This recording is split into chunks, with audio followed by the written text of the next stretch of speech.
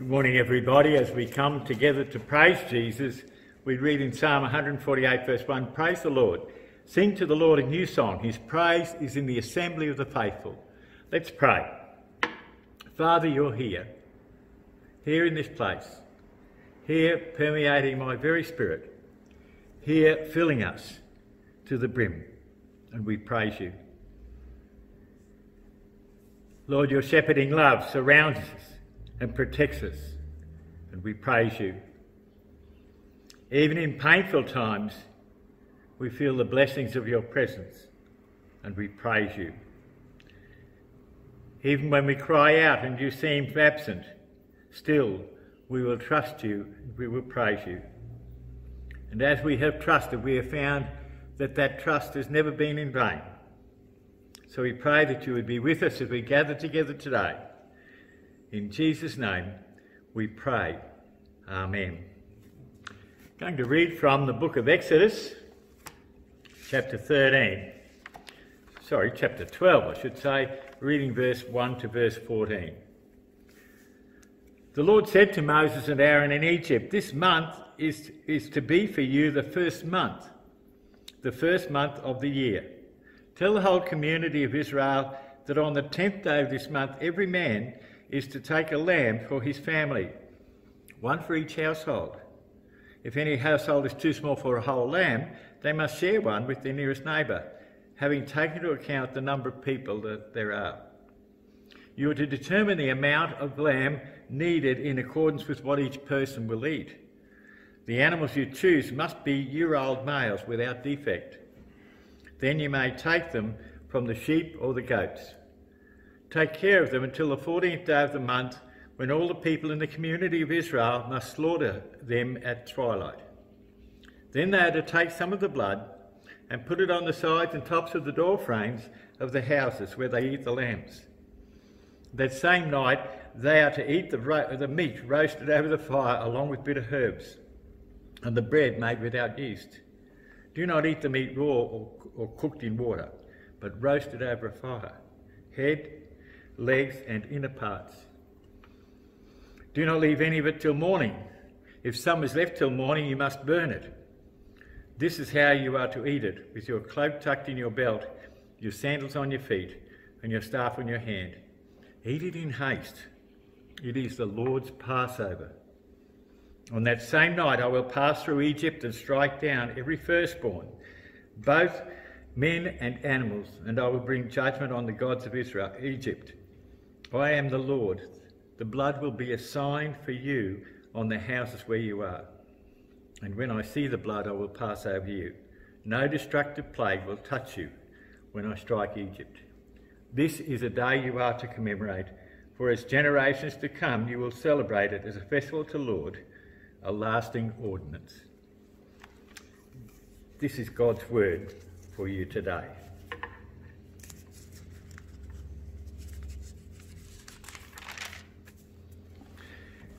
In Hebrews chapter 4, verses 12 to 13, we read this: "For the word of God is alive and active, sharper than any double-edged sword. It penetrates even to the dividing soul and spirit, joints and marrow. It judges the thoughts and attitudes of the heart. Nothing in all creation is hidden from God's sight. Everything is uncovered and laid bare before the eyes of him to whom we must give an account." Let's pray. Lord, sometimes we can fool people. We can hide and cover up the things that are shameful to us, that we tend to lock away in our innermost soul. But the reality is we cannot hide anything from you. You see through the facade of who we are or who we pretend to be, and you find us as we truly are. And in a strange way, that is very liberating, for it means we can be honest with you. No games, no hidden secrets, no cover-ups, no masks. We can be genuinely who we are. Not that every aspect of our way is pleasing to you, far from it. But in spite of their trail of offence to you, your love for us is still as strong as if we had never sinned. And so we ask that through the sacrifice of your Son Jesus, that the things that bring us shame when we think about them, the things that have offended you, would be taken away. Not only taken away, but that you would withdraw any temptation to be taken into sinful actions that we've done before. Thank you for the power of your love. Thank you that your very nature is love, and we thank you for your forgiveness. Lord, we praise you. We praise you for your knowledge of us, your pure and true knowledge of us. But we thank you too for your grace, which forgives sometimes things we cannot forgive in our own selves. Praise you and praise you again. Amen. I'll now call on Johnson to come and bring us the word. Thank you, Russell, for the prayers and reading of the Word of God. Good morning to you all. Good morning. I just want to thank you for listening to the message of God and just giving your time to what God is saying this morning. My theme today is a blood that passes over. A blood that passes over. Especially if you read, and the blood shall be to you for a token upon the houses where you are. And when I see the blood, I will pass over you. And the blood shall not be upon you to destroy you when I smite the land.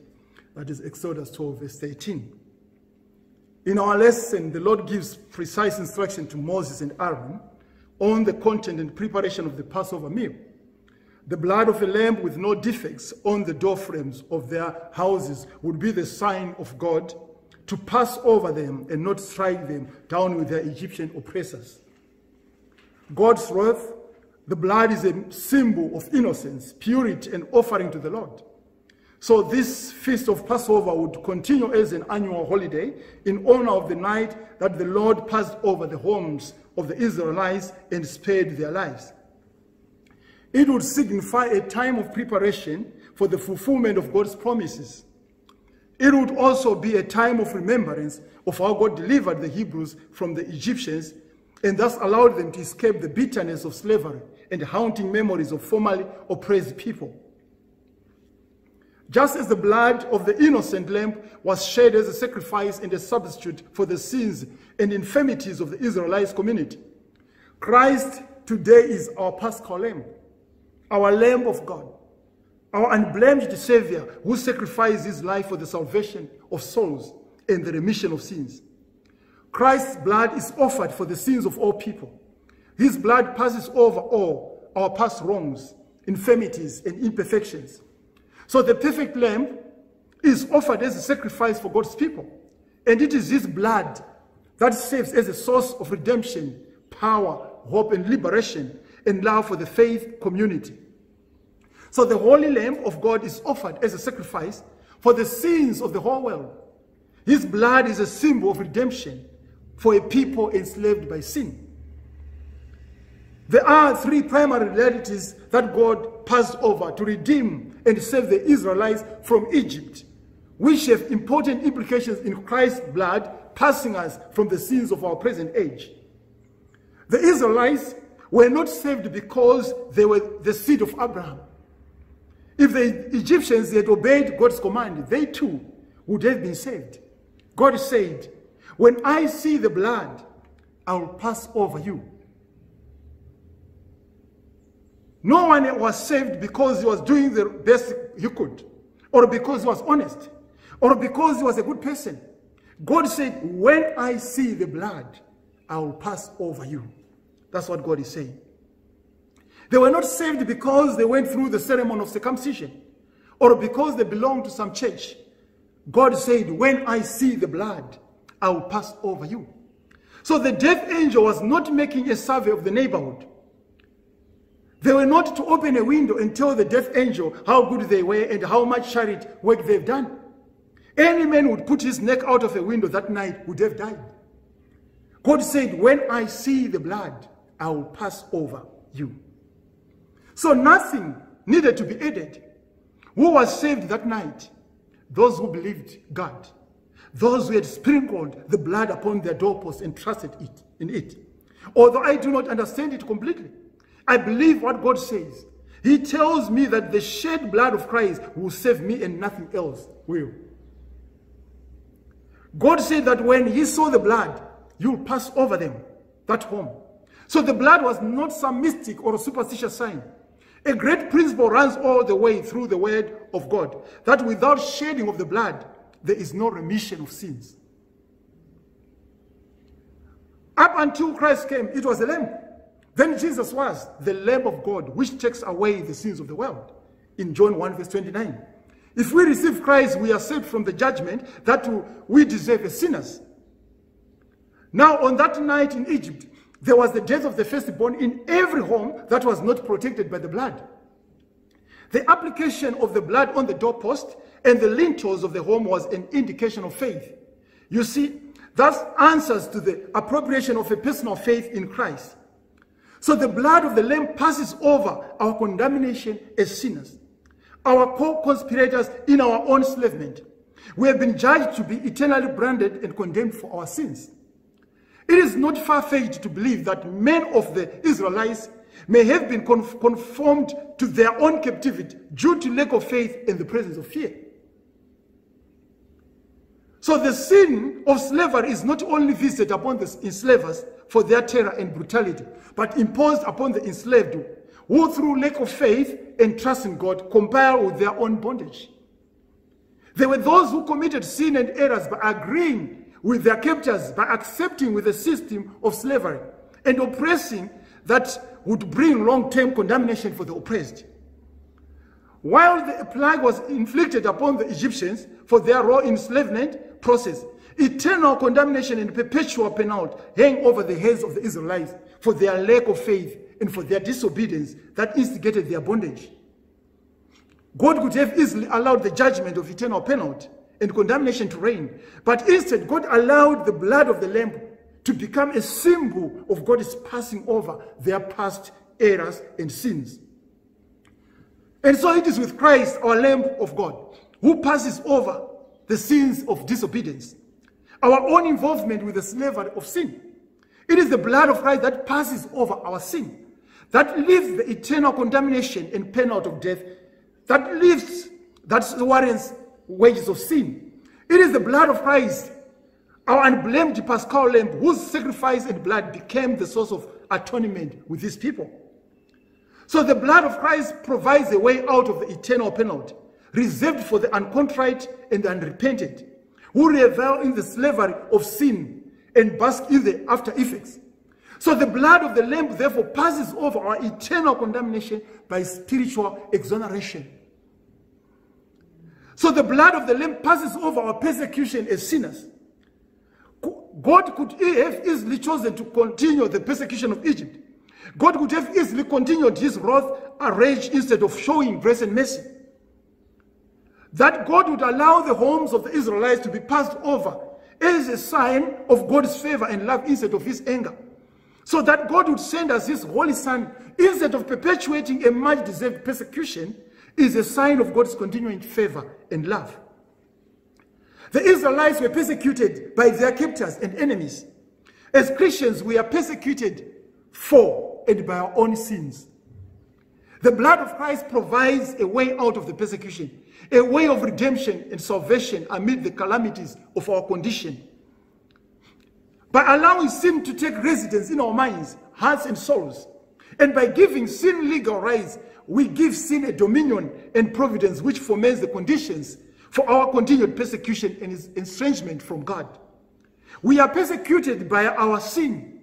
Our sin is a sign of an ongoing persecution by the adversaries of God. So we pursue our own persecution through our agreement with sin.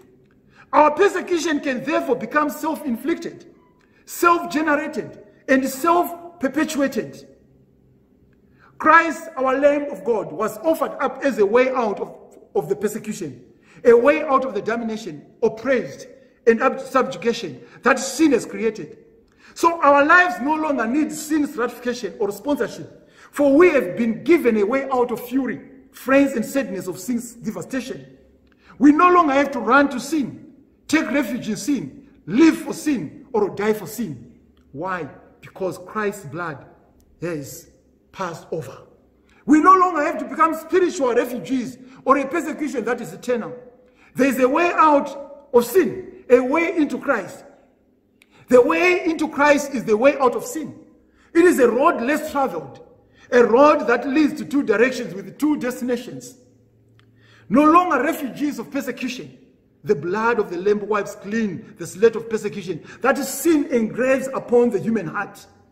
So the Israelites no longer had to experience a persecution that came with their own condemnation and that of their enemies. Christians no longer have to experience eternal persecution due to the reign and terror of sin in their lives. Sin that is self-directed and self-inflicted no longer warrants our living as eternally persecuted, because the blood of the Lamb wipes clean the ledge of sin. This does not mean that we are no longer sinners. It only means that the memory of the sin recorded in collective consciousness of the community and its individuals does not rationalize or justify the continued persecution of the redeemed people of God. It also means that sin does not have ultimate dominion, leadership, and authority in our lives, so as to domesticate or our continued estrangement from God. So this persecution cannot be warranted from self-inflicted sins, nor can it be justified by the sins others inflicted upon us or those we inflict upon them. There is a way out. The blood of the Lamb passes over our eternal persecution and redeems us for his glory by giving us an opportunity to begin a new life in Christ. Finally, the blood of the Lamb passes over our persecution as sinners. The judgment of condemnation leads to persecution and prosecution for our sins. Prosecution leads to execution and death. Without Christ, the blood that passes over, we are eternally doomed to die, unredeemed deaths from the wages of sin. The Israelites could not be prosecuted in the coast of Egypt because the blood of the Lamb had caused God to pass them over. Now they would not undergo a death sentence. Now they would not be enshrouded in a great cloud of unknowing. They knew God had forgiven them. So they knew that the sentence had been stayed and acquittal had come. No longer would the jury be out. No longer would the jury be hung. No longer would their progress towards freedom be overshadowed by their liberation from Egypt. God's eternal law prevailed over man's final law. Divine law and judgment would supersede and eclipse man's judgment and pronouncement of death. They would no longer be prosecuted by the enemies because the blood of the Lamb, the sacrifice of the Lamb, has wiped clean the ledger of death. And so it is with Christ. No longer need we be prosecuted in the eternal course of damnation and judgment. No longer must we be subject to the humiliation of arrest, incarceration, and punishment in the cause of evil. If the devil is our adversary, Christ our ally and mighty counselor. If evil is our adversary, Christ is our advocate. If persecution is our sentencer, salvation is our Supreme Court appeal. The ban has been lifted. The judgment has been rendered not guilty by the reason of the blood of Jesus Christ. Not guilty by reason of repentance, redemption, and remission of sin. The blood has passed over our eternal prosecution in the cause of the devil. God help us. We are people of the blood, saved by the blood of Jesus Christ. When I see the blood, I will pass over. When I see the blood, I will pass over. Brothers and sisters, it is only through the blood of Jesus Christ that we have salvation. It is only through the blood of Jesus Christ that we have got our own salvation. May we believe in Jesus Christ, who is our Savior, who came to his own so that he dies for you and me. He died for you and me. You and me are the recipient of the blood of Jesus Christ. May God help you this morning as you continue to hear the word of God to you. In Jesus' name, amen. Okay, let us pray. Heavenly Father, we come before you. We just want to thank you, Lord. We thank you for the love you have. That you send your own Son, your beloved Son, to die for me and my fellow brothers and sisters. Thank you, Father, for such a wonderful love. No person would have died for me. No one, but only you. Only you, Father. I just want to thank you that I am what I am today. I am a person, being regarded as a person and not a nobody because of the blood of Jesus Christ. Thank you, Father. Bless every one of us. In your name I pray. Amen. I will call Russell to come and do the Holy Communion service. Thank you.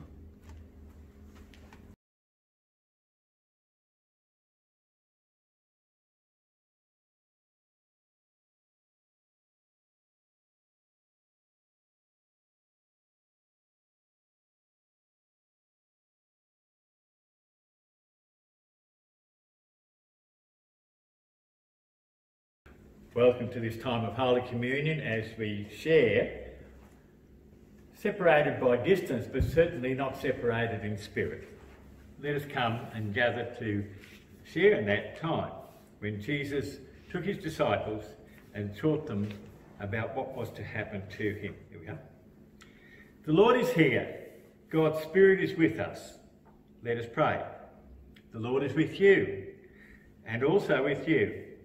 Let us pray. Almighty and merciful God, we thank you for your presence in our midst as we gather in praise and thanksgiving. We praise you, we worship you, we glorify you, we give thanks for you, for your great glory, O Lord God, Heavenly King, God of the Father Almighty. In Luke chapter 22, verse 19 and 20, we read this. He took a loaf of bread, and when he had given thanks, he broke it and gave it to them, saying, "This is my body, which is given for you. Do this in remembrance of me." And he did the same with the cup after supper, saying, "This cup that is poured out for you is the new covenant in my blood." Let's pray. Meet us, Heavenly Father, in this meal, that we might be restored to right relationship with you. Join us together as the body of your beloved Son, Jesus Christ. Keep us wide-eyed for the day of your coming, that we may know your salvation. Shine through us, light of the world. Send the flame of your Spirit upon us, and on these gifts of bread and cup, transform us into a people of hope, love and justice to the world. Restore us, O God. Let your face shine, that we may be saved. To you we pray, source of light and life through Jesus Christ, the light of the world, in the light of your Holy Spirit, one God, now and forever. Amen.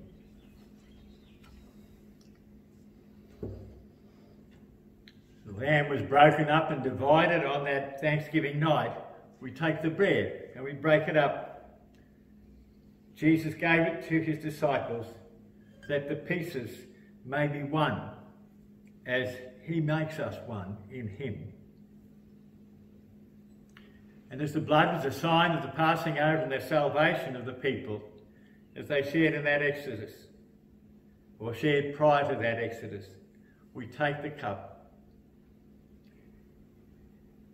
The cup that is a symbol of the blood shed by Jesus Christ, and as the life poured out of him, so too, through him, life has been poured into us, new life. These are his gifts for you who are his people. I invite you to take some time to share in your homes in the blood and the body of Christ as represented in the bread and the wine. Let's pray. Lord, as we take these elements and have taken them, may we be taken by who you are. Lord, we say we take communion.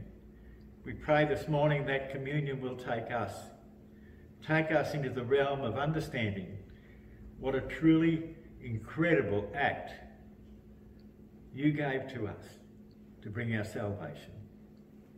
Cleanse our hearts. Give us an appreciation of what has happened in your death and your resurrection. And as we pray, may we represent that death and resurrection to those around us, that they may see the risen Christ in us and be touched to accept the risen Christ in them. We pray this in Jesus' name. Amen.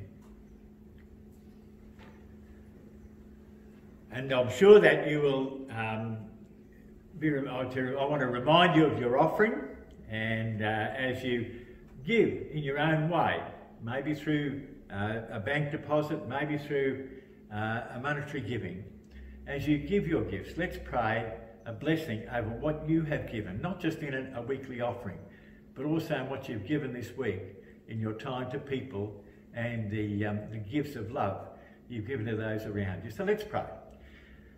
Lord God, everything we have is yours.